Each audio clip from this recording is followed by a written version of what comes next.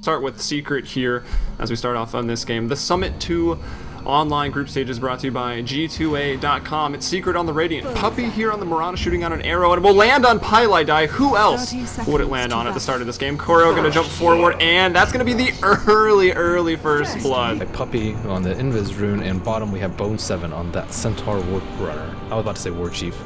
Man, these name changes. I've been calling it Centaur Windrunner on accident, so you did better than me. He does run like the wind. Stampede. Oh, look at this middle lane, though. The arrow, you'd never expect it to come from that angle. Puppey, poised up behind the middle tier 1, lands it onto Fada, and another early kill for Team Secret. They're out. Another dive. Sanking's there, but... Pylai dies here. Trying for the double, but he can't find it. Koro will get the kill. Still no points in Blur, so the tower will bring him down. AUI, Big Daddy, he had already bought back, and they won't even be able to bring him down.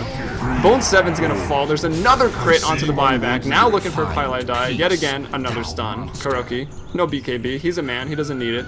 5.4k in the bank, and I think finally this base dive has, no, maybe not finished. Kuroki's going in. That's not good. He's gonna get stunned up there. This is a big kill to give away. Fountain diving tries to pop the Satanic. Not gonna be enough. And now Eternal Envy stuck in the tree line. Will blink out of the tree line. And he's running. Doesn't have a TP scroll though. Is he gonna be able to bring around the Rosie? It's gonna be a chase. Oh, he stutter steps and walks straight into the arrow. So much for that. Incorrect, I think. Sand King has the most HP. There you go. Bottom tower is decent amount of under armor attack. as well. He's picked up a Veil of Discord to make the epicenters a little more painful for Pylai die, but an arrow searching, and that's going to be a 5-second one. The relocate coming in for this. If I could actually click on Eternal Envy, but okay, he'll be stunned for the entire duration.